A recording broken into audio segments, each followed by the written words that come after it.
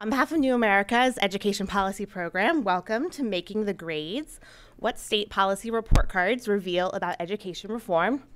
I am Ann Heislip. I'm a policy analyst here with our Education Policy Program, and I focus mostly on K-12 standards and accountability, NCLB and waivers, as well as sort of the intersection between state and federal policy reform.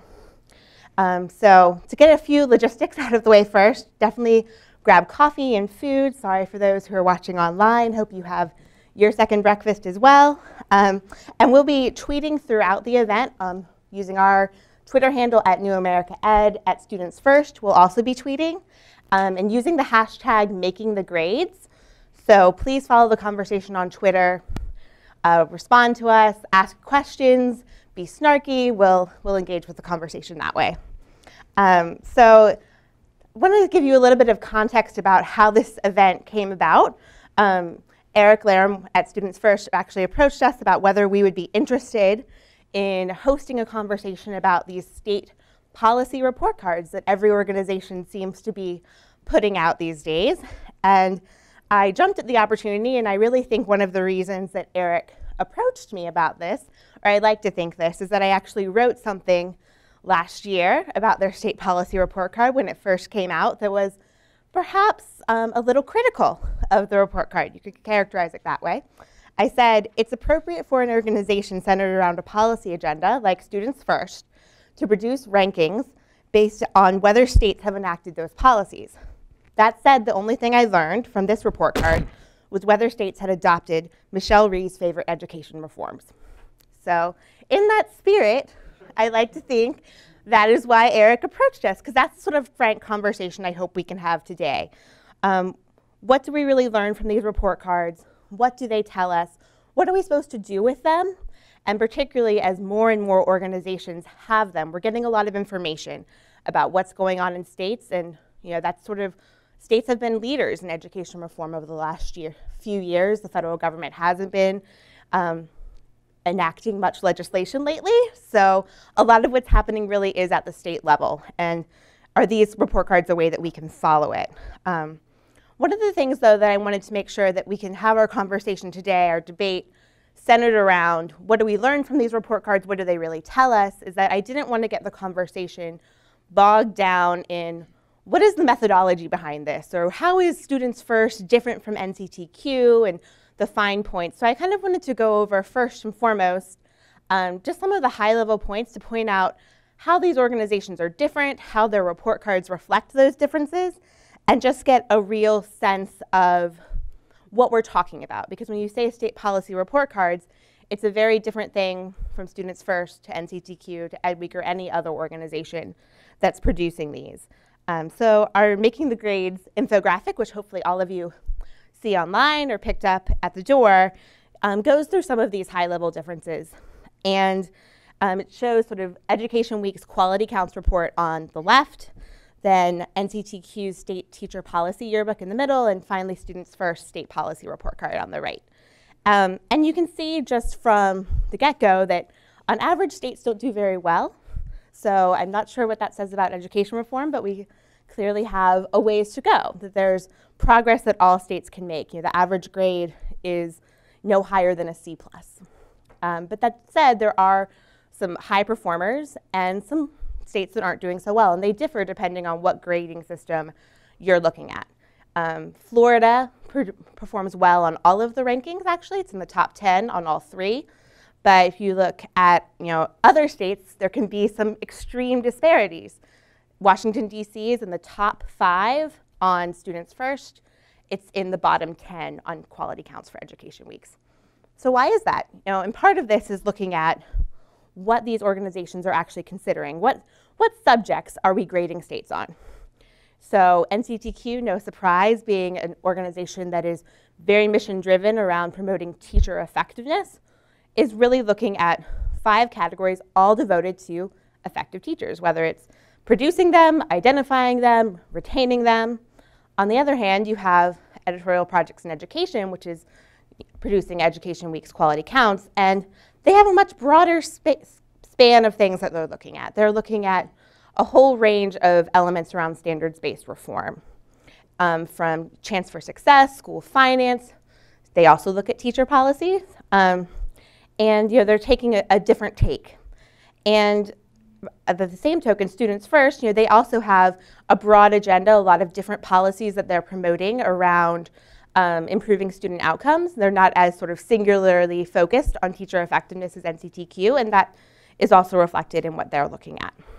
Another interesting thing to think about is sort of how long these report cards have been in existence.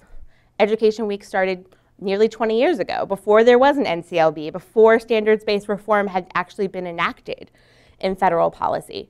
And so a lot of their policies that they're looking at reflect that. Students First has only been grading states for 2 years. So their policies and the points that they're looking at are more reflective, you could say, of the current wave of reform that many states are thinking about, from school choice to teacher policy to parental information. And finally, I think a point that's really just important to make is just that these organizations are different. You have, Education Week is, one of the most widely read education journalism outlets. It covers a wide range of topics. Everyone, I think, is reading Education Week on a daily basis. Or I don't know how you do this job if you aren't sometimes. And, that's reflected in maybe what the purpose of their rankings are. They're not an advocacy organization in the same way that Students First or NCTQ is, where they're really hoping to enact certain policies and making some real prescriptions about what states should be doing. So, I think that also is reflected when you look at the weighting within these report cards. Students First and NCTQ both choose to weight some policies more than others because they feel that they're more important, looking at their mission, their values. So to do a little bit of a rundown, just again to get at what we're talking about when we say Florida gets a B or Montana is failing, it's different if you're talking about Education Week or NCTQ or Students First. Education Week is the only one of these three that is considering things like student outcomes and the out-of-school factors. They are looking at data like poverty and employment rates in a state, average income, and that's a real distinction from the other two. NCTQ, again, is very focused on all of these teacher effectiveness policies, from preparation through in-service supports for teachers and retention policies. And they have just as many criteria as some of the others, but they're only focused on those three components. And so they're a lot more specific there. Students First is distinctive. They're the only organization that's really focusing on school choice and a way that's much more focused than the other two. So if you're seeing a state do well on one or another, it's reflective of what they choose to include. So I hope that this sort of drive-by a little bit of what's in the grades just provides some context for today's discussion, and we can really start to get at, now that we know what we're grading and how we're grading, what should we do with this? That's really the question. What is the value of these report cards? What is their purpose? And how should we take this information to make better policy? Does the purpose depend on who the audience is? Is it helpful for the public to know sort of just the general state of education reform? Is it helpful for policymakers that are looking to tackle some of their big education challenges? Are they, sort of so specific sometimes that they're maybe oversimplifying the challenge, ignoring some things when they shouldn't be? And these are some of the questions that I hope that we can tackle today. So I'm actually going to go ahead and introduce our panelists because I want to jump right into the discussion. We have a great panel here, and I'm really excited, so I'll ask them to come up while I'm just giving their introductions, and this is going up as well, so if y'all want to, you can come on up. So Andy Smerick is our fabulous moderator today. You probably know him at Smerick on Twitter if you're not following him. Gave you a little shout out. He's a partner. Follow me at Smerick. At Smerick. He's a partner at Bellwether Education Partners in their policy and thought leadership practice. And before that, he was the Deputy Commissioner of Education for New Jersey. So he has actually been on the other side of this as a state policymaker. And a lot of his work now revolves around school turnarounds, the SIG program, Andy's favorite, as well as sort of district reform and governance. And next to Andy, we have Chris Swanson. Chris is a vice president for research at the Editorial Projects in Education, or Education Week, and previously has been at the Urban Institute. But Chris is sort of the man behind Quality Counts, as well as Technology Counts and Diploma Counts, these great research resources that Education Week produces every year and that we all rely on to figure out what's happening in states. Next to Chris, we have Sandy Jacobs, who's Vice President and Managing Director for State Policy at NCTQ, the National Council on Teacher Quality, and she's the driving force behind their state policy yearbook. Previously, she was at the U.S. Department of Education as a Senior Education Program Specialist for Reading First, as well as the Comprehensive School Reform Demonstration Programs, and she's previously taught, that was her past life, was teaching for almost a decade in Public School 9 in Brooklyn, New York. And she's also a founding core member of Teach for America. So old, so I'm old. No. Wise, I think, right? And experienced. And finally, we have Eric Laram. He's the Vice President for National Policy at StudentsFirst, and has been working with Michelle Rhee out in Sacramento, but really thinking at the national level. Prior to that, he was Chief of Staff to the Deputy Mayor for Education here in Washington, D.C., playing a lead role in their Race to the Top application, their school reform efforts here around teacher evaluations, and previously was a lawyer, or was thinking about being a lawyer, and made the wise decision to instead do policy. So we have that to be grateful for. So with that, I'm also going to sit down and we'll turn it over to Andy. So hi everyone, how are you? It's great to see such a big crowd for a snowy Wednesday. I believe that moderators moderate best when they moderate least. So a success measure for this, maybe we can have a report card for it, is how little I talk. I think will be the key here, because you're here to hear them. I have been a consumer of these kinds of reports. I've worked for 5 government agencies now, so I'm often looking at these to see how my little organization is stacking up. But I've also been on the other side, kind of researching and producing stuff like this. So hopefully I'll be able to add a little bit of color here. But no more throat clearing for me. Oh, I should say making the grade hashtag. Making the grades. Making the grades with an S at the end. If you're out there watching this or in the audience, you can tweet that in, send us questions, and they will get up to me and we'll get into the bloodstream. So let's just kick this right off. The senior report card on the panel, let's say. So Chris, can I just ask, like, straight away, why did you guys decide to do this at first? And if you don't mind talking a little bit about the evolution of how it's different today than when it was at the beginning. Sure, that'd be great. And thanks, Anne and New America Foundation, for hosting this. This is a great discussion. I was struck by the kind of report card of the report cards up there, because Ed Week looks like an easy grader, and I can assure you that's not how we're usually viewed by the states. But Education Week has been around for 18 years. We just published Quality Counts just published our 18th issue of the report in January. The history of this is interesting. So Education Week is a nonprofit news organization. We are, very mindful of our objectivity, and we're not an advocacy organization. We're a news organization. That doesn't mean we're disinterested. That doesn't mean we don't care. That doesn't mean we don't try to improve the conversation to improve schools, but we don't have particular policies or, objectives in that kind of sense. That's just kind of organization we are.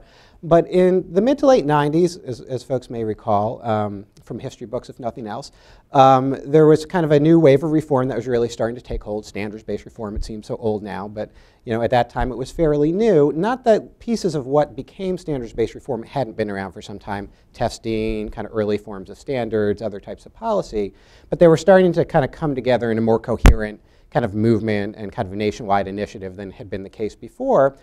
And again, in the mid-90s, education was not the national kind of field and conversation that it is today. When Education Week started in 1981, there were a lot of people who were scratching their heads, who cares about a national newspaper in education? It's such a local issue. There's no national conversation to be had. And I think that's obviously changed very much over time. And Quality Counts, I think, is an interesting kind of milestone along that way, because we saw all this policy activity happen. This was a lot of state-led activity.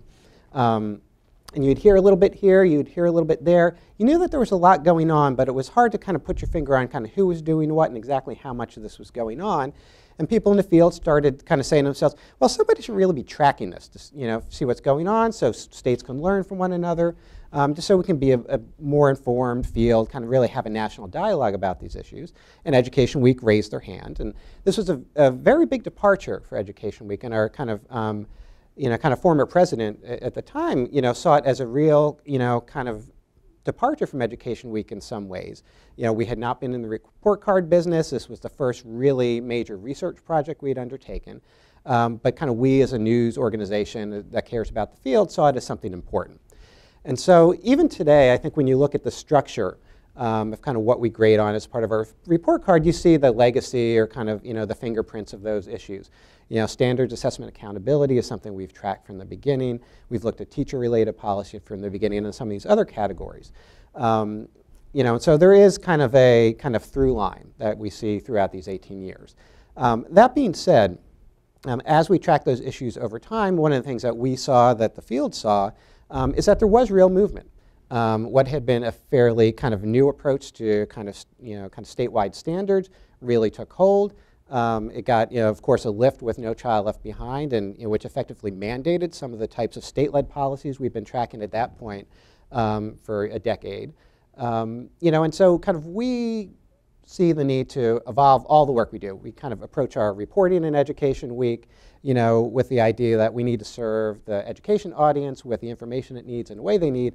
Quality Counts is a little bit like that. Although it's been around for a while, it has evolved. And so if you look back at the earliest version of the report, and I kind of pulled that out of the file cabinet this morning, one thing that strikes you is it's about this big. It's about 230 pages long. And the report has shrunk over time to really kind of concentrate what we're looking at. And while some of the things we looked at 18 years ago are still around in some form or another, some are not. And that reflects just the change in the field and how we approach identifying what we think are the most important policy trends to watch. We don't follow particular policies because we think schools and states need to do them. We kind of cast a broad net through our own kind of research and reporting, just our ears to the ground. We tap into experts to get a sense for kind of what seems promising. We don't make claims that any of these policies are effective with a capital E or kind of scientifically based. If we did that, then the report would be about this small because there's so little kind of really solid, kind of blue ribbon, gold star research, on policy. It's a lot trickier to connect the ABC than a lot of people probably think. But these are the policies that we think are important. They're starting to take hold. There's a lot of promise. And so we have seen evolution over time. You see that within some of these categories that have remained around, whether it's kind of standards or teaching policy that have been around for a long time. Periodically, we'll kind of revisit. We'll look at the areas within them. Reports like NCTQs kind of are the kind of things that have informed our thinking over time when we look at a particular area like teacher policy, for example. One of the things that kind of Ann noted at the beginning is that when you look across these three report cards at least, Education Week is the only one that grades on kind of achievement-related categories, and some, we call them kind of data. There's a kind of a lump of those categories. We've got 3 categories, or 6 categories. 3 are policy-related, 3 are not policy-related, and achievement falls into that category. And that was a deliberate decision on our part. And I guess it was about 2008 we made kind of a fairly significant kind of shift in restructuring of the report. What had been kind of exclusively a policy-based report where we actually didn't issue summative grades, overall grades. We had took stock like we do every now and then. And then this is in part based on kind of feedback from the field and advisors. The feeling was that by not focusing on more of the outcomes and context side of the education world, we are missing an important kind of component. Policy is an important component, outcomes are a component, what helps to make those policies work is important. So we kind of broadened the scope of it a little bit. We added an achievement category, we added something we call chance for success, which is much broader than that, and we continue to look at finance, which we have from the beginning. So it's evolved in interesting ways over time. You'll see that you would have seen a little asterisk on the graphic up there, noting that some of the categories we have were updated this year and some were not updated this year. We're actually in the middle right now of one of these kind of periodic rethinkings we do related to how we kind of approach quality counts. And so we've suspended our policy survey work, and without getting into kind of nitty-gritty of kind of methodology, and I'll just kind of make the point, maybe kind of folks would be interested in following this up later. I think it's important for the kind of education public to have some understanding of kind of how the data comes about, kind of where it comes from, what sort of process is behind it, without getting into, well, this indicator is the one I would look at, not this one. But so we're in one of those phases right now, and so part of the context is obviously Common Core and everything that's been kind of coming along with that. I think a lot of state and federal policy, for that matter, is either kind of in stasis or in flux. And as we kind of think about what it means to kind of be a state with kind of strong approach to standards or assessment or accountability in 2014, 2015, it's not going to be the same as it was in 1997. But it's not kind of clear to us quite yet, kind of what we'd want to focus on for the next 5 to 10 years. And so that's kind of where we are now, and that's something that's probably more or less visible to some people, but it's something that kind of we do and kind of that we take seriously as a way for quality counts as it moves forward to keep on kind of giving attention to those issues we think will help inform the field. So Chris's presentation was so good, I had 4 follow-up questions potentially to ask him, and he answered all 4 already. So I'm moving on. Sandy, 2 questions. First of all, when you think about your report, who is your primary audience, like who you're trying to influence? And then I want to talk about what success looks like. So if I were a funder, some foundation, and you needed more money to keep this going, and you asked for money to do new additions, I would say, okay, how do I know that this thing is succeeding, that's having impact? How would you answer? Yeah, so our report has been around for 7 years. We just released our 7th edition this fall. And when we started doing this work, we didn't think about it as a report card at all. The very first edition had scores for the individual goals, but it didn't have an overall grade. It sounds similar. That way you kind of realize over time that there's a need for that. But our original goal wasn't so much to rank and rate the states as it was to provide a blueprint for reform. And that's really what we think the yearbook is. We're issuing something that's 150 pages per state. It's not just a snapshot of what we think a state's performance is in a certain area. It's sort of a detailed analysis and set of recommendations on how we think this policy could be better and better serve teachers and students. So over time, I mean, it's certainly correct to call it a report card, but we really do think of it as that blueprint for reform. We don't hide at all the fact that the things we're looking at are goals. We call them goals, especially when we started doing them. Very few states were meeting the goals. It's a reform framework, and we're pretty straightforward about that. One of the things that we incorporate into the report that I really value is we send the draft out to the state and we ask for their feedback. And for each of the goal, this year there were 31 of them, we print the state's comments for each and every goal. So there's a little bit of a dialogue there. There are states who wholeheartedly disagree with our recommendations and the way the goal is framed itself. And we include that in the report. We think that's an important part of the conversation. Our primary audience is policymakers. We are trying to give policymakers a blueprint, a roadmap. I've heard it called different things in different states, mostly positive things, but that they can use. We're trying to show states examples of what other states are doing that we think is good, strong policy to really emphasize those best practices. I think when we started doing this, there were some places where states were truly shocked to see that anybody was doing these kinds of things. Yep. They would have told you with 100% truthfulness that 50 states do not have the policy that you're suggesting, but that generally wasn't the case. And as we've seen more and more states shifting, I think there are states that continue to be surprised as maybe once they were in the majority of states and now they're in the minority of where they stand. But we also try to include, I think the edition that came out in January had about 125 tables in it. So even if you're not interested in our scores, you're not interested in our ratings, for any policy area you can get the lay of the land, which states require annual evaluations and which states don't. You might not agree that annual evaluations is a worthy goal, but you can see how states fall out around that. So as far as how we assess our progress, I mean, the beauty of a report card is itself. You have ways to compare from year to year pretty clearly. The most exciting thing for us has been the change over the last few years. States have put a lot of emphasis on teacher policies. It might maybe looked from that infographic like we were,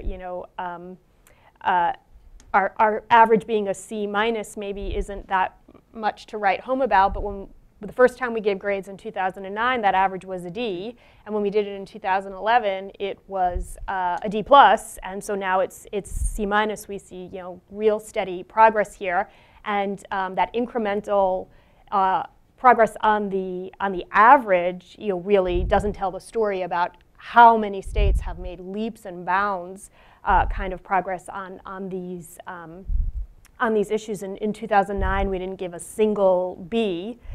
In 2011, we gave 4 Bs, and this year we gave 14 Bs. So the field is really shifting very dramatically. So as far as showing the public, what the results are, that's fairly straightforward to be able to do. Yeah. And while the primary audience is policymakers, we don't think that's the only audience by any stretch. I think teachers in states are increasingly interested in the policy framework. I think there are things that govern their lives that they don't know are dictated at the state level. I think they think a lot of those decisions happen locally. In many cases, it's just the implementation that happens locally, but it's really at the state level. And I think the public at large, I don't know that they want to know the nitty-gritty of a state's licensure policy for any specific kinds of teacher, but I think they are generally interested in teacher effectiveness and making sure kids have high-quality teachers. Thank you. Remember, #makingthegrades if you want to throw in questions. There's a point that I want to come back to at the end, and it is this interesting link between there can be a difference in making advances in policy and making advances in student achievement. And you pointed that out at the beginning, and I want to press some of you guys on that later on, but given that it was brought up twice, I thought I would highlight it. The question for you, Eric, is it's obvious that these reports have external value, like they inform and hopefully adjust people, but I want to talk about what it actually does for your organization internally. So can you talk somewhat about how the report card helps you align the work that you do, and then how you hold yourselves accountable for actually, I assume you want a state to move from an F to a C or a C to an A. So how are you organized, and how does this report help you go about doing that work? Sure. We're a national advocacy organization. We focus on, and our primary mission right now is changing laws and policies in states. We want to move from, sort of the education environment we have in most states to a more student-centered approach. We want to base it on, key elements or key levers for reform around elevating the teaching profession, teacher quality, choice, and accountability and spending.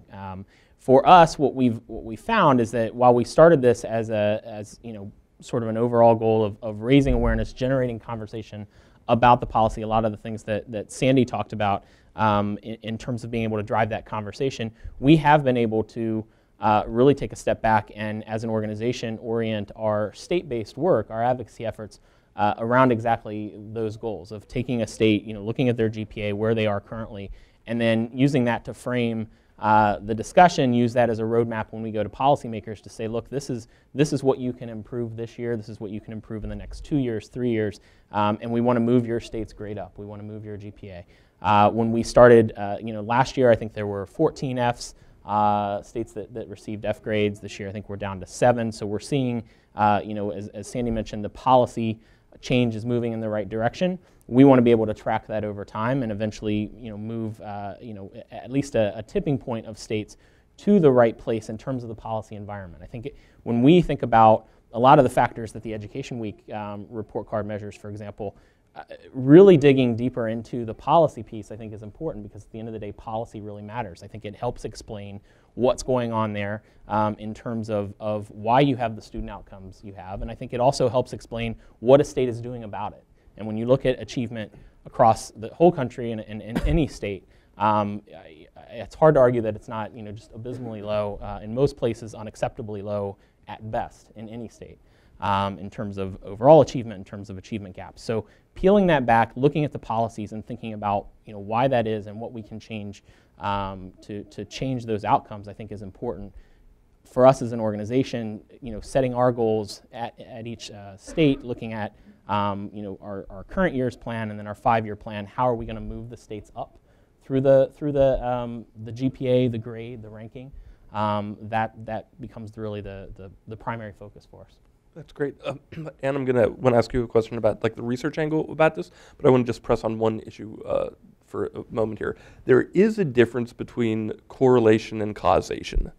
So it could be the case that these policies are getting better, and they would have gotten better had you guys never put out your report cards, had your organizations not actually existed. So I had a professor once who always lectured me, data is not the plural of anecdote. So I'm going to go back on that actually here because I think anecdotal evidence might be the best thing that we have in this area. So can you point at us, give us a couple examples of how you think either your report card or your advocacy that went along with your report card actually changed behavior, changed a policy, changed a statute, changed the governor's view?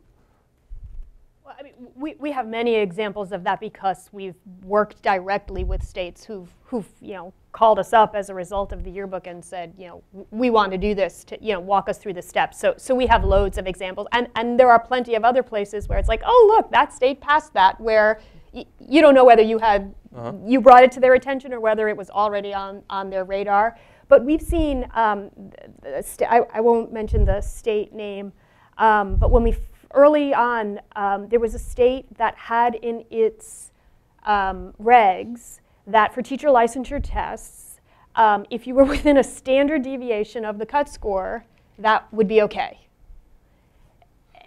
Now, then you don't really have a cut score. You have a cut score that's a standard deviation below what you're claiming the cut score is. And we made kind of a big fuss about that because it just seemed so egregious.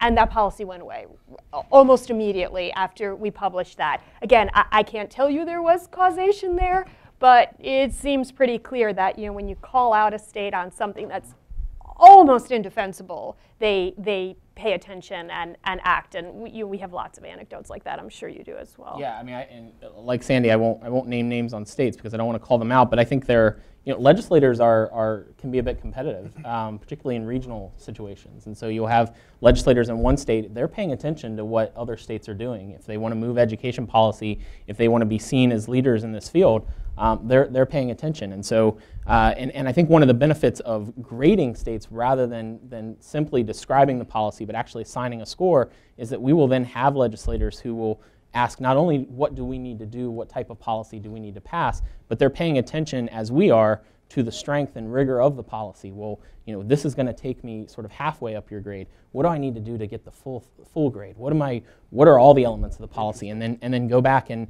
amend the bill, put that in there, and that's something that we're able to focus on with our state teams. Again, because we want the GPA to go up as much as possible. It's not enough to just put a teacher evaluation and policy in place. We want it to be the strongest teacher evaluation policy we can get, and being able to talk to that, to talk to policymakers about that, being able to talk to our members and our advocates on the ground so that they can push for the stronger policy. We've definitely seen it make a difference. And I would agree. I think having that overall grade or score, kind of whatever your particular kind of rubric is, I think it makes a difference. It makes a difference in lots of ways. I think none of us want to boil it down to a horse race where we kind of want to see who's on first and second and all that. But from our perspective, for example, with quality counts, the overall grade is kind of a way to kind of get an audience that's interested in education policy at a certain level kind of further into the conversation. We've got over 100 indicators kind of across all of our framework. That's too much for anybody to keep in their mind all at one time, including myself, right? And so kind of that overall grade kind of gets people hooked and it kind of pulls them in to get more information. And if you are a state legislator, or if you're kind of state chief, or or kind of otherwise in a policy leadership position in a state, you have kind of an incentive to kind of know what's going on. I think these are, you don't want kind of states to kind of want to rise up the rankings for the wrong reason. Mm-hmm. And we've gotten plenty of questions like that over the years. I'm sure other folks who've done similar types of projects have, where somebody from a state will say, we want to raise our state finance grade a little bit, or what if we had this? What would it do to our grade? And it's not our goal for states to kind of rise up the rankings. We're kind of more objectively kind of tracking state activity in these areas as well as some of the other outcomes. So that's kind of maybe a little cynical kind of reason that states might do it. But as we've already heard, especially projects that kind of get into real depth, much more than we do in kind of particular areas, states really do want to know what's going on. They often look to these kind of reports as not just kind of which way is the wind blowing, but especially the more detailed ones, kind of what's best practice, or what's really kind of taking hold. And that's where they learn about these things. They can talk to their colleagues here and there, but I think there's no substitute for a kind of systematic 50-state look at those types of issues. Yeah. So Anne raised a really interesting point in her introduction about, she put very direct language about effectively the StudentsFirst report card being a laundry list of Michelle Rhee's favorite policies, something along those lines. But there's a very important kernel there. That is the majority of indicators, I think, in Education Week and quality counts, and all of the indicators in the other two are what we would refer to as inputs, not outputs. How do we think about that as researchers? I mean, it could be the case that, say 5 years from now, that the states that progress the most on NCTQs and StudentsFirst report cards, say they all went from Fs to As, but not a single one of them had better student achievement. Yeah, I mean, I think that's the real question, and that's sort of the gamble that we're taking with these report cards, is that you can sort of say, this is what we think. Chris mentioned, your report card could be this long if you say what you think might be a good idea, and this long if you actually included only things that had, really valid evidence-based research behind them, to the gold standard that maybe a What Works clearinghouse would use or something. So, I think that's something that you'd have to watch. For me as a researcher, and I'm purely a consumer of these rankings, so kind of coming from a different perspective, I recognize how much work goes into this. 50 or 51 state surveys takes a ton of time and resources, and I'm so appreciative that they're doing it and not me. Because if I'm trying to write something, looking at NCLB waivers and teacher evaluation policies, do I really want to go look at every state's waiver every day? No, I really don't. But I can go to NCTQ's Yearbook and sort of have that data point and pull it out on, and sort of as another source of information. Or I can go to Education Week and pull the data for an individual state on any of these given topics. And as Sandy was mentioning too, there's not just an aggregate report. A lot of times there's also a very state-specific report. So if you're really wanting to get information about a particular state, it's also a really helpful resource for me. To the bigger question though of sort of, is there going to be a disconnect perhaps between these policies and then what happens with student achievement? I think that that's a risk, but I think it's something that sort of is up to people like me who are on the outside to be writing about and pressing on. And anytime I'm looking to think about, well, are our teacher evaluation reforms, are they working? That's obviously a question you guys are looking at too. It's not like you're just grading states. I might look at what NCTQ's data are, but I'm also going to be needing to pull outside sources of data. I think when you're grading states, you pick and choose. You're not including everything. That would be impossible. And so there are certain things that aren't going to be included in this, and I think we need to consider that as researchers. What data do we need? Are we actually collecting that data? Does the Department of Education have it? Do state departments of education have it? And if they don't, I think we need to press them to do a better job of collecting that, and then we'll see. And I would say one thing that's despite my cynical blog post about StudentsFirst, one of the things that I think is great about all the three of these report cards is that they do actually reflect new research that comes out, changing conditions, new laws. So, Students First this year, I think I called you out last year perhaps on the teacher evaluation side of things and said, why do you have to have student test scores be 50% of a teacher evaluation? The Met Project report just came out and it said there's a range of reasonable weights. It could be 33% to 50%. Why are you being so specific? And this year, the report card changed. So I think that it's great when you're listening to sort of the research field that's coming out and changing how you grade. Your goals have increased over the years, Sandy, as states have gotten further down the path of these reforms. You've changed what counts for an A. The goals have gotten higher. Yeah, and I think an important thing to underscore is, right, we could have graded on a curve from the beginning. You could have graded on a curve from the beginning and told the same underlying policy story with a different message to it. And I think because the goal was do things differently, you're not helping anyone do that by saying, well, you're the top, and so we're going to give you an A, even though you have a lot of room for improvement underneath. Yeah, the problem in education is we've been grading on a curve for a really long time. Look, I think the framing that you mentioned in your question is interesting, Andy, and if I can answer to Anne's critique as well, I think this idea of policy being the input and should we focus on outputs, I think it's a fair question, but in my mind, policy may be the most important input we can measure.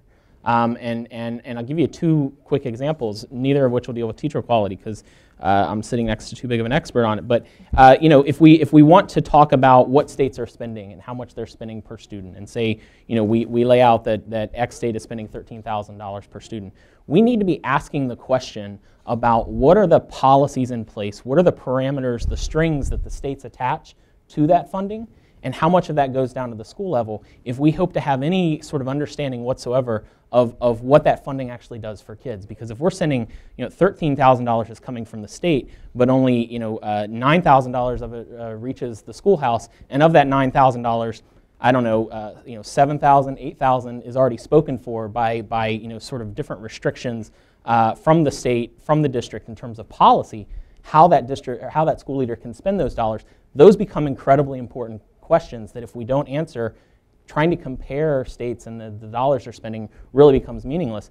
Likewise, if I thought Education Week's theme this year around the changing nature of governance in districts and really thinking about how the district definition is changing, and a lot of things that you're interested, Andy, around districts that are using charter schools as more and more of a tool within the district.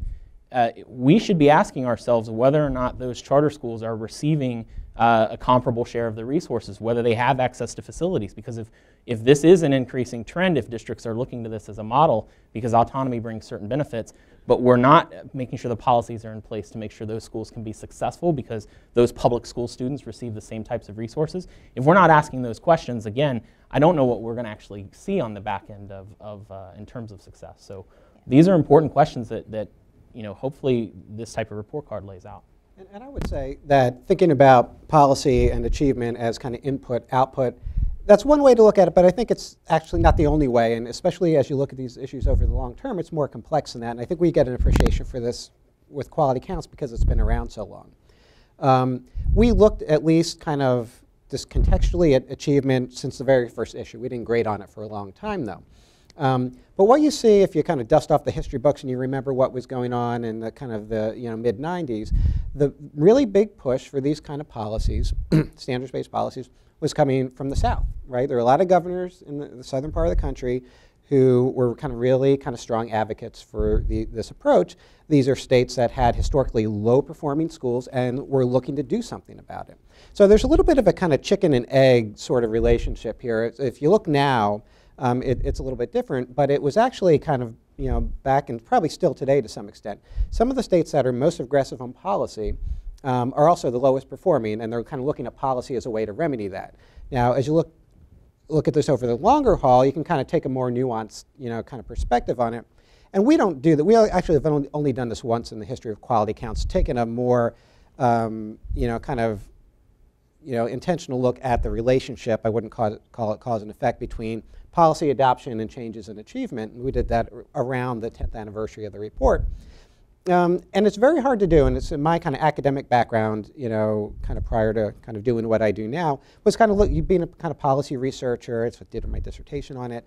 And I'm kind of very kind of humble and modest about what you can actually accomplish through even really good policy research, just because the state policy environment is so complicated. You've got 51 cases, which sounds like it's nice and manageable, but it makes it hard to sort out what's going on when states are doing 100 different things at the same time.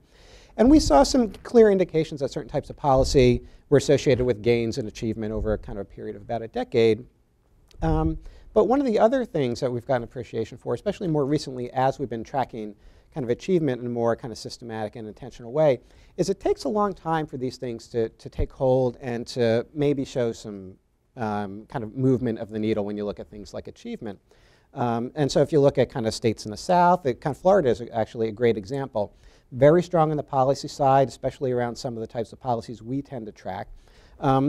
If you look kind of back at the kind of early days of Quality Council, it was a very low performing state. It's kind of moved its way up, so it's kind of about average, for the nation. And that doesn't seem really great, but in the longer scheme of things, I think that's a real success story. And while I wouldn't kind of say, causation with a big C is part of it, certainly kind of the policy environment in the state is part of the story. And that's kind of for other folks to kind of who know, the details on the ground a little bit better to figure out. But it is a little bit more complicated than input and output at a particular point in time. And so I think that's one of the reasons it's kind of helpful to look at these over the long term. Makes sense. We've also tried to focus on, in the absence of clear research on some of these policies, we've tried to focus on things that just make good sense. The idea that a teacher is going to go 5 or 7 years without getting any feedback on her practice, it doesn't make any sense. And so saying, teachers need feedback on their performance every year, you feel safe promoting that. When we look at elementary licensure tests and the fact that most states were using a single composite score, that meant that a teacher in most cases could get every math question wrong and still pass the test. That doesn't make good sense. And so saying we need to make sure elementary teachers know all the subjects they're going to teach, you feel confident putting that forward. Yeah, and I actually have no problem with just the focus on policy. I think it's completely appropriate for these organizations. I'm a policy analyst. I love thinking about policy and seeing what's happening. And so I would say, though, as a researcher, it's the overall grades in particular are just not that useful to me. It's not that helpful for me to know that Florida is a B or a C, or that Mississippi got that grade. That's not really what I'm interested in. That doesn't hook me to the grades. It might get a policymaker's attention. It might get a governor's attention. It might get a journalist to write about the report that wouldn't if you just presented the data behind it. But for me, just looking at the grades doesn't tell me much. I really am the person that's going and looking at the hundreds of pages behind it, and then figuring out, okay, now that we know this policy is happening, what does that tell us about the state of sort of policy reform, and how could we figure out if these policies are working? Maybe I can't do sort of a gold standard research study, but what could I do to sort of either show what's working or what isn't working, and make some further recommendations, as someone who's outside of the grading process. So I would like to open this to the audience and our online folks. After one more question from me, I want to be as provocative as possible. Hopefully get some juices stirring here. So the policy wonk in me, like the government bureaucrat, kind of looks at these grades, and part of me just shakes my head and says, ugh, implementation, implementation, implementation. So Rick Hess and Mike Petrilli famously wrote, when they were writing something about NCLB, that Uncle Sam can make states and districts do something, but he can't make them do it well. For example, there was this policy on giving kids in low-performing schools a choice, going to some other school in the district or maybe even outside. And GAO ended up finding that only 2-3% of kids who were eligible actually got to exercise that choice. When I was a charter authorizer in New Jersey, I know that we had the same statute the day I got there as when we left, but because we worked with NACSA, this organization that helps authorizers, our our practices on charter authorization went from awful to actually pretty darn good. Again, no change in policy, better change in implementation. Similarly, we're seeing in some places that have changed their teacher eval laws that they're still getting the widget effect. There isn't this great differentiation in the grades that teachers are actually getting. So what I want to ask all of you to reflect upon is who is doing research, or should you guys do more research in your publications on the difference between what is the cold letters and statutes and regulations and what is actually happening on the ground in implementation? Well, it's certainly something that we've been thinking about since we started it. We've always viewed the policy report card as sort of the first step. The second phase of this, if you will, that I think we're thinking about whether we start doing it next year or maybe the year after and how we ramp it up, but is to go back and start to grade states on the implementation of the policy. That's still stopping from the third phase of what are the results you're achieving. But I think it would be interesting. It should be a critical analysis that we perform, that others perform, to look at, we passed this policy, what are the states doing to implement it? If you pass an evaluation policy, how many districts are implementing it? What do the models look like? Are they close to the state model or not? How are the numbers panning out in terms of how many teachers are evaluating? What's the range? All those are questions that we have to ask, because you're right, implementation at the end of the day, as much as policy matters, implementation probably matters a little more. And so, but I still think that we're not even asking the implementation question until you pass the policy. Fair enough. And we see a lot of states that frankly sit in stagnation because they're stuck on the questions around how do they implement, or we can't get it perfect, so therefore let's not quite pass the policy yet. You never cross that threshold and start talking about the complexities of implementation until you have a policy that you start to try and live by, I think. Yeah, I completely agree. I mean, it's necessary, but no way sufficient to what you're trying to achieve. You have to have the policy in place in order to move it forward. I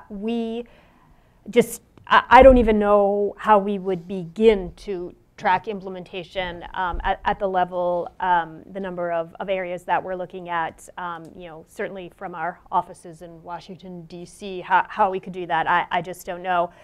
We count a lot on the local advocacy organizations taking our report about a certain state as a starting point and running with it and saying, that these two things that we've given the state credit for, they are doing a terrible job with. And other things where there's the need for the policy push that they can push on that. I just absolutely agree how important it is. And I would agree. We see kind of the work we do in quality counts as hopefully the beginning of a conversation and not the end. And we're realistic about what we can accomplish as an organization with, like any organization, limited resources. We focus on kind of policy, kind of adoption and enactment. That's kind of how we kind of look at policy.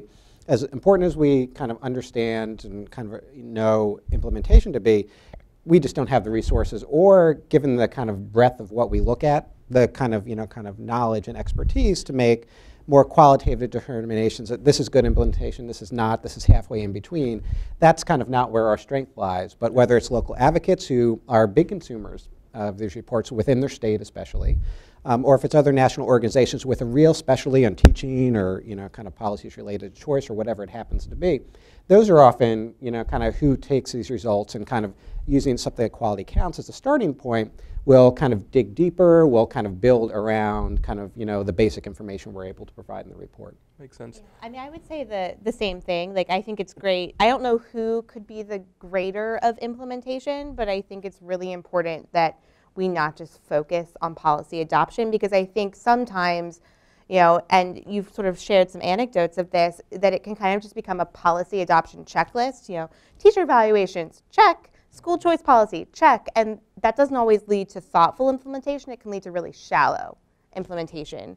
Getting reform to be implemented well, you have to really be thinking about the timing of it, the sequencing of it. What should you do first? Should you try and do it all at once? Should you have a more ordered process? How do you get buy-in? And we see all the time what happens. They're the best of intentions around policy, but an administration changes. You go from a Bloomberg to a de Blasio, and things change dramatically. Or you go from a Tony Bennett to a Glenda Ritz. What happens when you have those shifts? And a lot of times policy staying in place depends on how it was implemented and how deeply it's sort of taken root. You know, regs can change, laws can change, and go back to, you know, what they were before. So, you know, it is difficult to grade implementation, but I think if we don't focus on it, you could just get a lot of sort of politicians or state legislators who are hoping to, you know, make a name for themselves, just say, yeah, you know, look at what we did on this. You know, we went from a C to a B plus on this grade because of this bill that I passed, and not really caring about how that's implemented and how it affects schools and educators. So I hope that someone can answer that question. I'm not sure if you all have the capacity to, but I think if we don't think about this, these sort of report cards can just become a distraction, and, you know, we may not see the results from these reforms that we would hope to see in the end. I was just checking the feed here on Twitter, and lots of interesting comments and questions, which I hope we'll get to. The thing about implementation seems to really have struck a nerve with people, especially folks who are sort of in the system. So, sir, I think you had a question? Oh, we have a mic coming. Oh, so. on its way. Hi, my name's Dave Price, and I started in school as a 5-year-old in kindergarten, and 56 years I'm still there as a senior consultant. My question, two questions. First to Sandy and Eric. Giving Montana and North Dakota an F, do you have any fear of driving through that state later that you'd be identified as giving them that grade, and your pictures might be there somewhere, or you're pretty comfortable with that? Yeah, we've been giving Montana that grade for a while now. I think. And you have no relatives there, or they still speak to you? We're okay with it. They also have high speed limits, so you can drive very fast. Very fast. Now here's the more serious question. It's to all 5 of you, or any who care to answer. You could choose policy, you could choose implementation. If tomorrow, hypothetically, you could make one change to make education better for the most students in the most states, we understand it's different all over, what would that change be, and why would you choose that one? I'm happy to go first or last. I mean, I'm going to sound like a broken record. I mean, everyone knows what my spiel on this is, so why don't you guys go first? I'll go first, and this is just me talking and not Education Week or quality counts, because we're not in that business, and this is just my own view. I think we need a more sensible approach to assessment, right? Just as a researcher, I think we waste a lot of time and energy with assessments that in some cases are bad, in some cases don't measure what students are learning or are supposed to be learning, and are just completely non-comparable with one another. It drives me crazy as a researcher that we don't have like good nationwide comparable measures of assessment that are good, that require, you know, kind of real demonstration of not just kind of facts and figures, but kind of how students learn, and that can, you know, that are kind of become part of an infrastructure that can drive policy, that can help students as they're learning, and not like, you know, maybe a couple years later, you know, once data finally gets out. And that can really kind of be a backbone of kind of more integrated kind of curriculum and instruction and instructional intervention. You know, this has been kind of tried, right? If you kind of go back to the 90s, I knew somebody kind of very well in the 90s who was working in the department, U.S. Department of Education, and he was tasked with trying to promote what was at that point the voluntary national test. That didn't go anywhere. You know, under kind of the Common Core and the Common Assessments, we've made a lot more progress. We're not there yet. We'll kind of see what happens.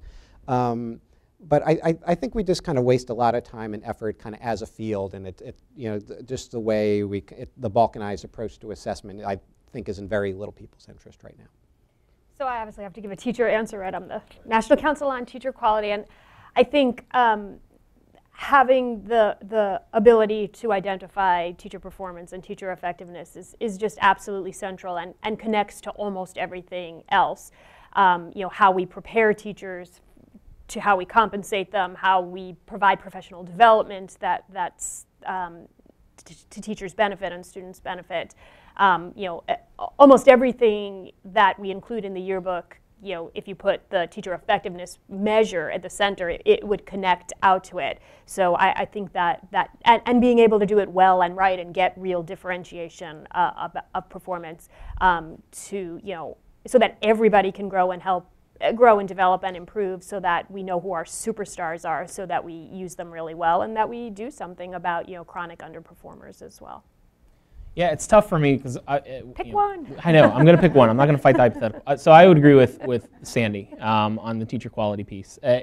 a huge choice proponent, but every time I go into any type of school, whatever type it is, what I'm walking away from is always thinking about the instruction that I saw and the teachers, and you know, to the extent it's a charter school, what did their autonomy enable them to do in terms of the environment they created for teachers, and you know, this equity question that continually comes up. We're talking about, you know, our students with our greatest needs, what sort of resources are they getting? To me, the most important question we should be asking there is why, you know, our kids with our the greatest needs aren't getting our very best teachers, and what policies are prohibiting that from happening.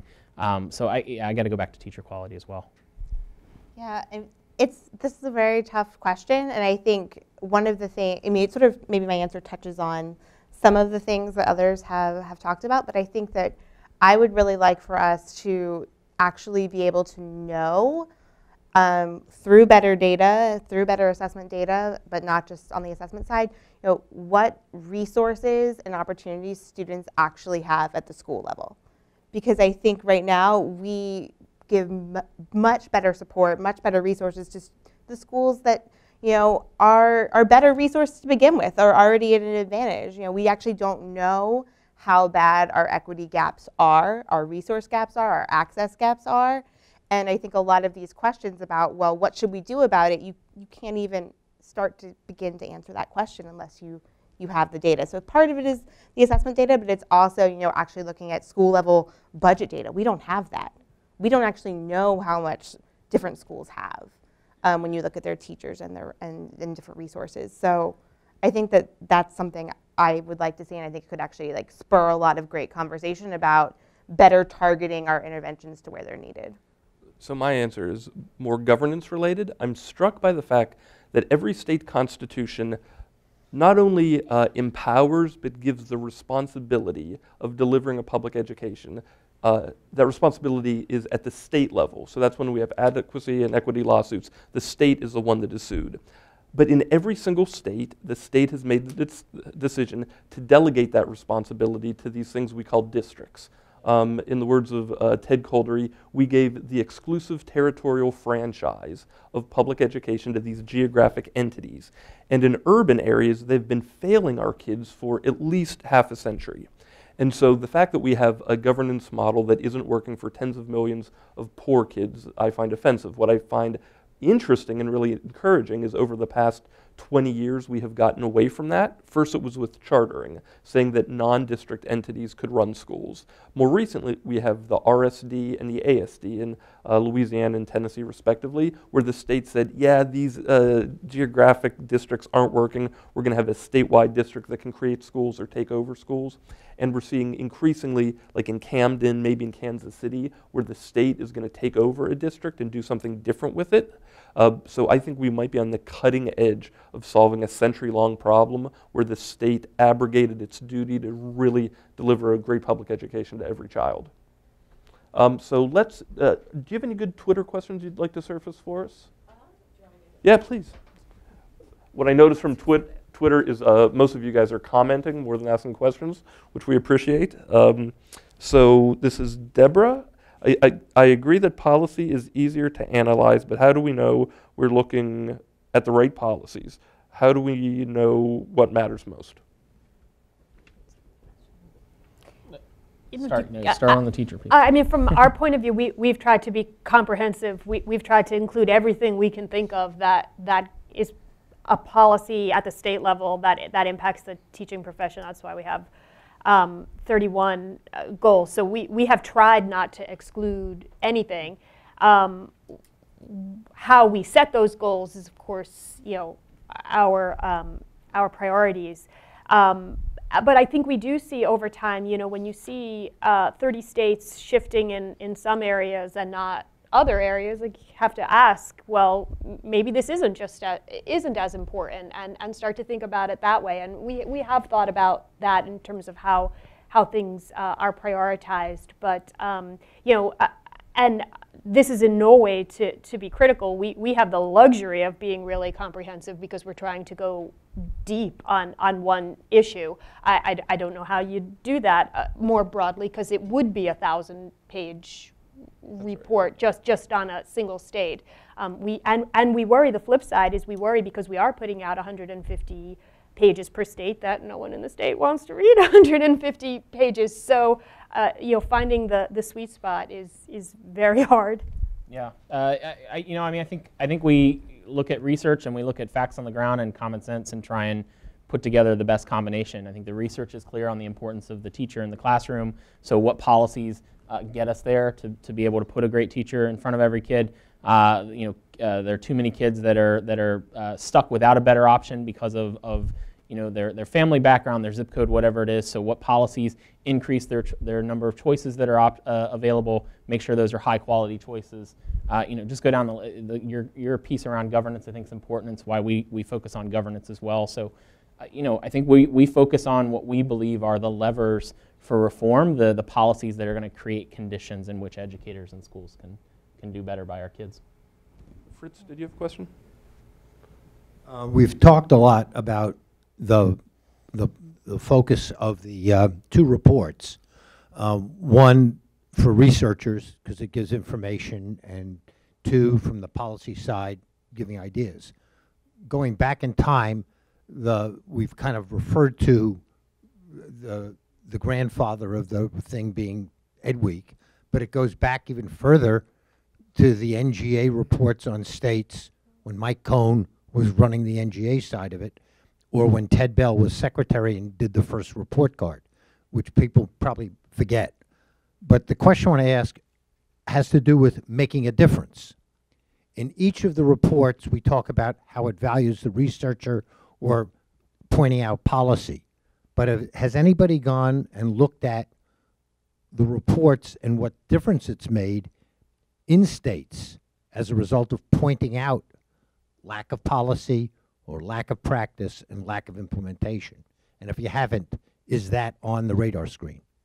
Yeah, I mean, for us, again, our starting objective here was to create awareness and then use that as a roadmap for dialogue for change. And I think that we have seen that. And this is anecdotally, we haven't done a study on it or anything, but it is definitely playing out in the states that we're working in, and even states that we're not working in, where folks are talking about this. And so the awareness piece is sort of checked off, because suddenly we're having conversations about these policies, we're having conversations about the state's grade. To the extent it makes a difference is because I think it needs to be aspirational. We want states to want to change, and even a state like Massachusetts, when we put out our report card last year, Massachusetts always does well in the Ed Week rankings. I think people sort of take for granted that they have the best education environment, and yet we had an op-ed by legislators on both sides of the House saying, you know what, we do okay in Massachusetts, but it's time to change. There's a lot more that we can do, and this policy report card points out that there are a lot of areas where we're just not keeping up.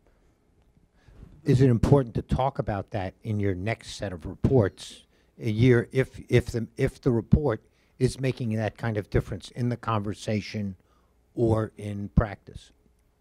That's a good question. We include a progress indicator in each of our goals, so that both the state or any reader can see whether this is something that not just this state but any state has moved on. We don't, funders might not like this answer, but we don't much care whether they moved it because they saw us point it out to them or any other reason that they moved it, right? We are, I just totally agree with what Eric said. We're there to keep the issue out there and keep focus on it. But if we are the direct catalyst for the change, it's great, and we have some good evidence of that. We don't try to systematically carry that. The thing that strikes me is that the two reports that I find to probably have been the most influential were national reports, not state-level reports. So the first one, and this is going back way in time, was the Coleman report coming out of the 1965, the first iteration of ESEA.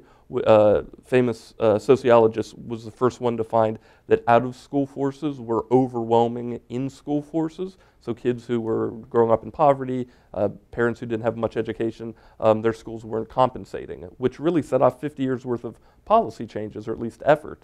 The other big one is the 1983 famous A Nation at Risk, which uses huge language. Like if a foreign language had done to us on education what we've done to ourselves, we would have considered it an act of war. Like sort of getting everyone together, saying that we need to do standards assessments, curriculum, higher expectations better. And I think those things galvanized policymakers at the state level, maybe as much as state level reports do. Well, I think one of the lessons from Nation at Risk is we need more Cold War rhetoric, and who knows what's going on in Crimea if we're kind of entering that new age. I would not argue at all with the importance of those kind of big reports. I've got a copy of the Coleman report actually on the shelf in my office, and I've read it and taught on it actually. But let's remember that those were very different, especially the Coleman report. I mean, that was a long time ago. And Nation at Risk really happened before there was a kind of state policy environment in education we recognize today. Can't remember exactly if the Department of Education had actually been formed kind of as a cabinet level department. It was right about that time. Right, so kind of just ahead of that. So it was a very different environment. And it's things like A Nation at Risk and kind of what it points out at a national level that I think was part of what spurred, what became a very kind of active next decade in state level policy, which has kind of led us to where we are now, where national takes are important, but so much of what has kind of been driving momentum in education is at the state level now that I think that's just part of the history. And the kind of earlier point about governance, I think is also interesting. It's kind of constitutionally kind of enshrined at the state level, and yet kind of for 150 years before that, we really think about this as something that's especially a very local enterprise. You look over the past kind of 20 years or so, you would see just kind of pound for pound so much more activity at the state level, and I think that's just part of the same evolution. Whether you're looking at kind of governance pure and simple, whether you're looking at kind of equity, as a way to get at some of these kind of issues. I think the states just matter a lot more now than they have kind of historically, part because of things like Nation at Risk, for other reasons as well. Yeah, I totally agree that right now, if you're trying to figure out what's happening, we're so confused nationally that you can't even get a clear picture of what's going on.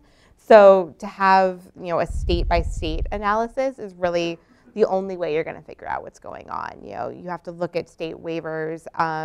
You have to look at these, changing teacher evaluation laws, changing standards, changing assessments. Everything is up in the air and in flux, and you can't.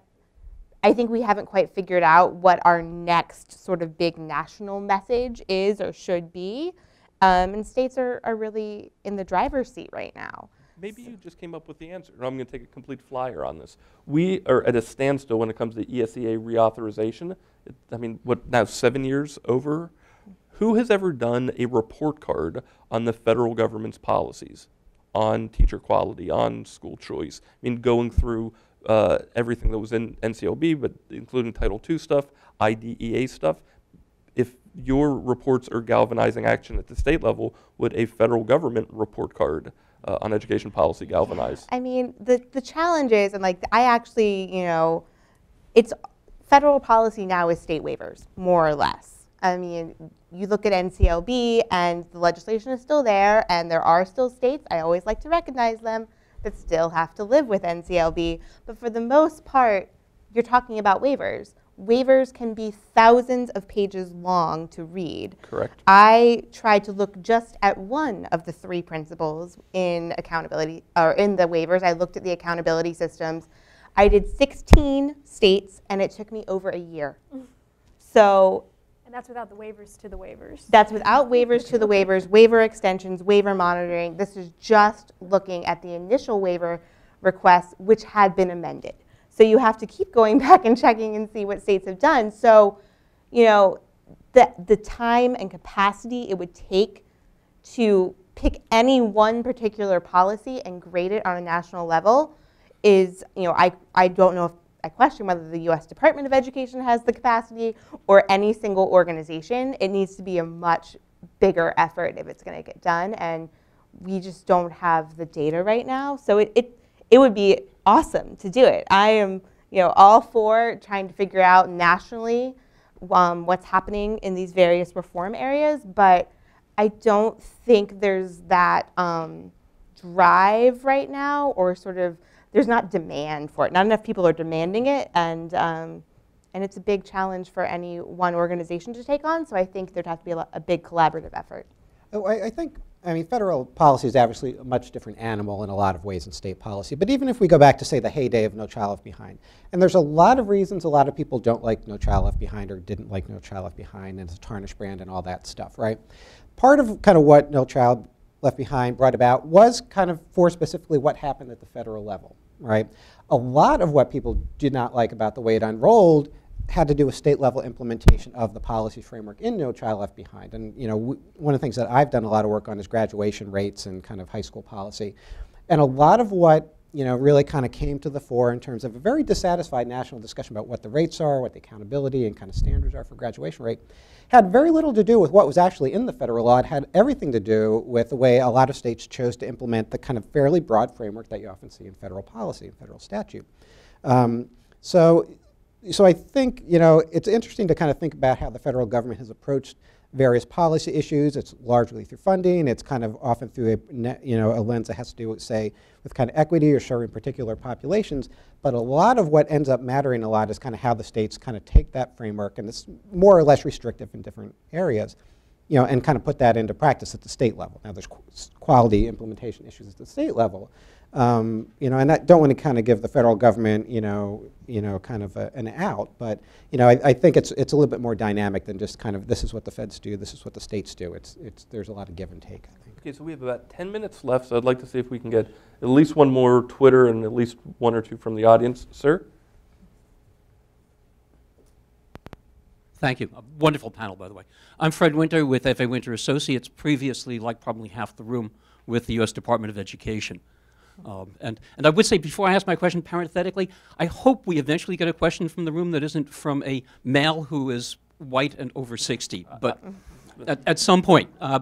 My question is this: the President has tasked the U.S. Department of Education with developing a rating system for colleges and universities. What, in your experience with report cards for the pre-college systems, would you give as advice to the team that's developing the new higher ed rating system?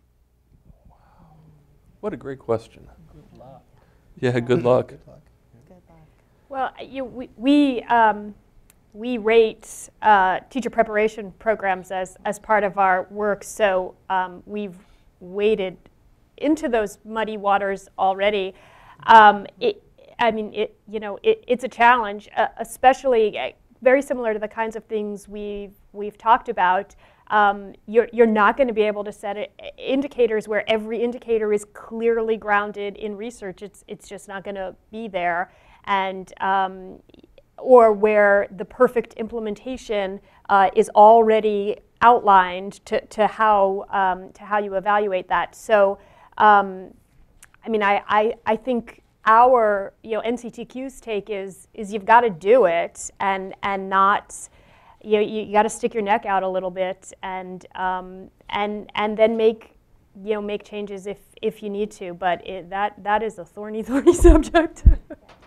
I would say be careful and very thoughtful about the data that you choose to include in the rankings. Anytime you create any sort of accountability system, what you're trying to do is change behavior. It might be institutional or school behavior. It might be individual behavior. And what's included sends a very strong signal about what matters. Yes. And so to be really thoughtful about when you choose a particular indicator and what the performance standard is for receiving a certain ranking, all that, what action do you hope that would spur? And trying to sort of see through what maybe some unintended consequences of those choices could be. And really make sure that you're choosing good indicators. I think it's been interesting with NCLB, best intentions, obviously, but a lot of the assessments, that we've been basing all these decisions on, whether it's, what schools are low performing or what teachers are not effective, we all would readily admit those assessments are not that great right now. They haven't been. They're getting better, but they haven't been that great. And I think that's going to be a challenge in higher education is just the lack of data that we have right now. We really only have good data on students to take out loans, and that's missing a huge portion of the population. It's not universal, and there are a lot of data points we don't have. So I think you're going to have to really clean up the data side before you can even start to have a ranking system that sort of has the validity and will be something that creates the right incentives for schools. Yeah, I would also say I agree with the tread lightly point of this.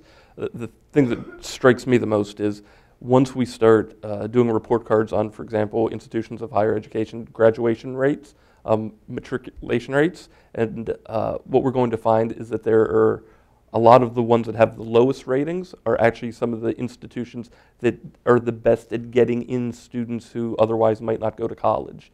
HCBUs, for example, schools that are in more remote areas, and you automatically have this tension. Well, they're good at this, but they're not good at that. So just be aware when you're putting these things together. The information that you get might cause some uncomfortable conversations. And I should put a plug in, New America does work from pre-K through higher education workforce, and I'm sure some of my colleagues have a lot of recommendations for you on this very topic that would be probably more in-depth than anything I could offer. So now, check out our website. A non-50-year-old white man over here with a question. My name is Katie. Is this on? My name is Katie Porter. I'm with the American Youth Policy Forum. And my question has to do with transitioning, from state to state. Every state in the union is very different in a lot of ways. And I'm sure as researchers, you all know that how one policy is implemented in, say, Tennessee would be very differently implemented in Wyoming. So based on the research that all three reports present, I would love to get your perspective on how a policymaker in a small state in the East Coast can take lessons from an effective policy in a more rural state in the Midwest, for example. So I don't know that the distinction is actually as important as the lore around it would suggest, right? So on the front end, any parent I've ever talked to in any state, they always talk about the same things that they want for their kids, and they want their kids to be able to grow and learn and achieve and do all these great things. They want them to be able to go to college. That never seems to change on the expectations end. And certainly at the point where students graduate from college, they're competing with each other all across the country for where they're going to go to college, what jobs they're going to get. That's becoming increasingly popular. That our younger population is more mobile. The idea that you're just going to stay in your hometown or even your home state is something that just isn't as true anymore. So on the expectations end, that doesn't seem to be the issue. And on the reality of what happens after the kid graduates, they certainly have to compete with everybody else. So this idea that we somehow have to protect and insulate the K-12 and it has to reflect these unique characteristics of the state that are very different than some other state, I just don't see it. I don't get it. I will say this, when we are looking at our report card and how we grade states, while we want states to implement a set of policies and we believe that there's a way to, we have a rubric for what we consider a bad policy versus a really great policy, we are thinking about whether there are different pathways to get to an A. We are thinking about how different policies interact with each other, and the idea that it may not be the case that every state has to have every policy. For instance, one of our policies is mayoral control because we believe that it should be some governance alternative that exists. I think our principle would be there needs to be a governance alternative that exists. Whether that means that every state, Montana needs a mayoral control policy on the books, I think probably doesn't make a whole lot of sense, and it's something that we're thinking through then. What's the pathway that you can get there to demonstrate you've got some way of breaking up the current governance model when it's not working, but it doesn't have to be that exact prescription. So, objective end goal is the same. Maybe the pathway for getting there can vary a little bit in terms of the policy itself. I think that is so right.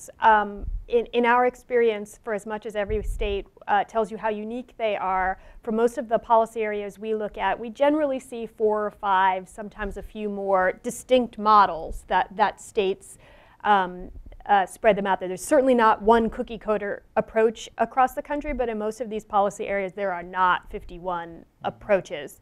We try to walk the same line of we have a policy goal, but there's not one way that that goal can be met, and we do try to make sure that states can see the different ways. We try to, where we can, build into our best practices different approaches that states are taking that will get you there. Yeah, there are different sort of policy levers that you might have in one state versus another, depending on what powers the State Board of Education has versus the governor's office versus the legislature, who's in control of what, but the approaches are sort of finite.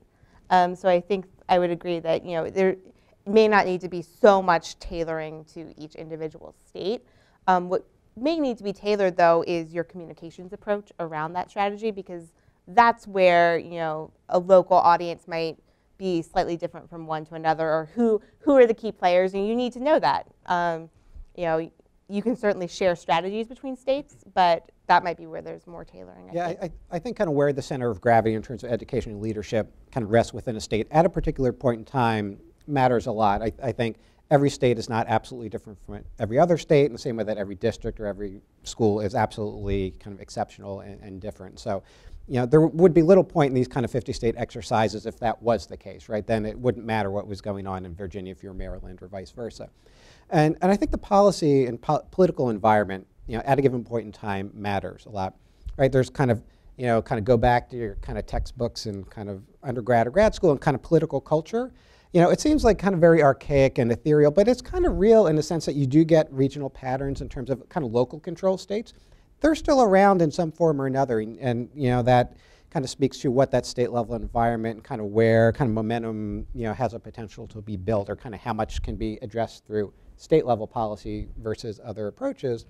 And just the way kind of state leaders, whether you're kind of the state chief or the governor or one of their deputies or whoever, kind of receives kind of state report card types of projects and kind of makes use of them, varies a lot, right? So you spend a lot of time thinking about kind of states that, want to be at the top of the rankings because they can kind of wave the flag and kind of the we're number one or we're number two or whatever.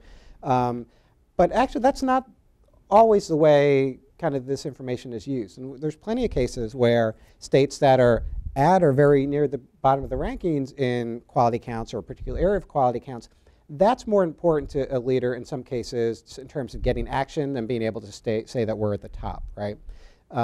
There's a kind of a great example, kind of a number of years back. I was on a panel with, I think, the state chief from New Mexico. New Mexico is very low ranked in quality counts that year. But that was okay because that wasn't okay. But there's kind of a silver lining to that, because that gave the chief and kind of the department a lot of kind of ammunition, if you want to think about it that way, to kind of go to the legislator, to go to other leadership within the state, say we need more investment, we need to put more emphasis on kind of this, this, and this. So even kind of low grades can kind of help support a kind of forward-moving policy agenda. You don't always know how it's going to play, and it'll play differently in different states depending on a lot of types of things. But it's an important factor, I think, what goes on. So just briefly, I'm very sympathetic to your question, and probably a lot more than I would have been like 6 months ago. My organization recently began 2 years of work on rural education reform, and so we've had some time to, especially in Idaho, but some states in the Deep South, take a look at things.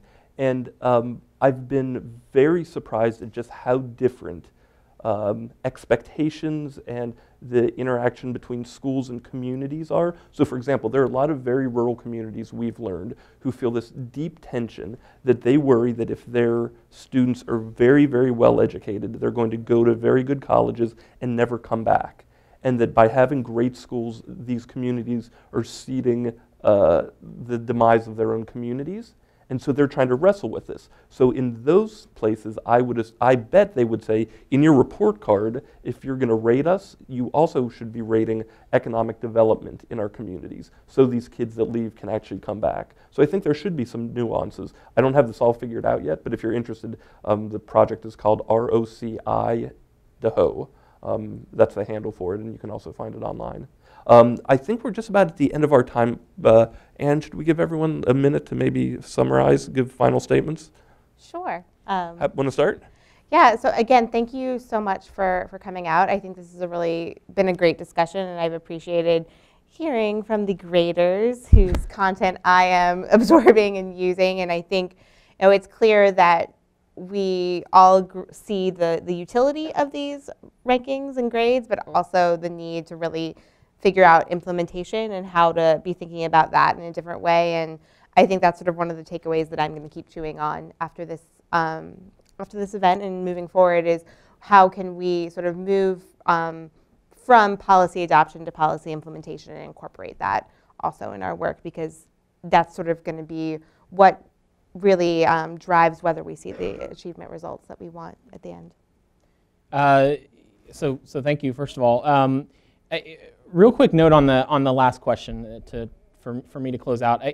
We often get sort of characterized as this is something new, this state-by-state advocacy work and changing education policy. And one of the most interesting things we found when we did our first report card last year and we broke open the state codes was how similar state laws actually were. And it goes back to this notion that they're somehow unique. Somebody, scratch our heads and wonder who, certainly engaged in an advocacy campaign over the last couple of decades to go state by state and make sure that a lot of the personnel policies looked an awful lot alike. Literally the same language, state by state. So this is nothing new. This engagement of changing state policy to look a certain way is nothing that we're inventing. I think what we're trying to do is change the conversation a little bit and say, well, if we're going to change education policy, who should it really focus on and what should it be centered around? And so hopefully you're all able to take a look at our report card. It's at reportcard.studentsfirst.org. Hopefully it's a useful tool. We'd love your feedback on it. And yeah, thanks. Yeah, well, thanks to y'all for coming. Thanks, New America, for hosting. Our State Teacher Policy Yearbook is at nctq.org. This year we launched it with a new interactive website that we hope is much easier to search and use and share information on. Before, you couldn't do much besides download the reports themselves, and so we hope it's much more interactive and useful. We'd love your feedback on the website and also on the report as a whole. The one note that I'll end on is one of the things that was really fun for us this year was we went back and took a look at some of the comments, because we have this dialogue with the states incorporated into the reports. We pulled out some old comments from states a few years ago on things that they were now doing that they, not that long ago in 2009 told us simply couldn't be done. That is impossible in this state. Here's the 10 reasons why we will never go down that path, and now they have that policy in place. So the shifts are there. We just need to keep putting the pressure on. Thanks, everyone. We don't want your feedback. No, just kidding. Edweek.org if you want to find quality counts and all things Edweek. I guess as a parting thought, I'm kind of struck by the way we often kind of think of these kind of state kind of report cards first and foremost as something we do to states. And I'm sure quality counts is perceived in that way, in more than a couple quarters. But I think ideally we like to think of this work as something we do for states, since state policy leaders of various kinds and advocates on the ground, teachers, students, are really kind of who we're doing this for. That's kind of who we want to kind of arm with better information to kind of take and kind of make better for themselves. But in our case, and we haven't spent a lot of time talking about kind of the nitty-gritties on the operational side, this is something we do very much in partnership with the states, especially when we do state policy surveys. The states are the ones filling out those surveys, and there's a lot of back and forth, and we could not have done quality counts at all, let alone for 18 years, without a lot of involvement from the states, the state education agencies, and so we always appreciate that. Kind of we're looking forward to kind of continuous work in the future. And so many of the changes we've made over the years have come in part from kind of feedback from kind of the general, kind of K-12 field, as well as states in particular. And so if you do have, kind of thoughts that you want to share with us, definitely let us know. We're in one of those phases where we're thinking about those issues quite a lot right now. Okay, from me, just 6 quick thank yous. Number one, to everyone in the audience for being here and participating. Number two, to all the people who are tweeting in or watching, or are we live streaming? Live streaming out there in the ether somewhere. And then to the panelists, I want you to know how much I appreciate their work. If you have not read Anne's report on the waivers that she referenced, you are doing yourself grave harm. It is one of the best things I have read in a really long time, and it is as edifying a piece on federal policy that you could imagine. Do yourself a favor and read it. Eric and his organization have been pushing as hard as any org out there for the best interests of kids, especially related to ed policy, so they deserve a whole lot of credit. I have to thank NCTQ. When I was working in New Jersey, we actually had NCTQ come to our state board and give a presentation because I think we had gotten a D or a D minus that year on our policies. And I learned, thanks to their report, that, correct me if I'm wrong, for our praxis exam, our cut score was like a standard deviation and a half below the mean. Like the 9th percentile. Yeah, so we were allowing in through praxis like 91% of people who took this test. I didn't know that. We were able to change the policy. And it goes without saying, quality counts is it's the standard bearer. It's been something that I and probably lots of people in this room have used for years. So please keep it up. And thank you to all of you for being here. And thanks for hosting, Anne. Happy to have you guys. Thank you for coming. Have a great day, everyone.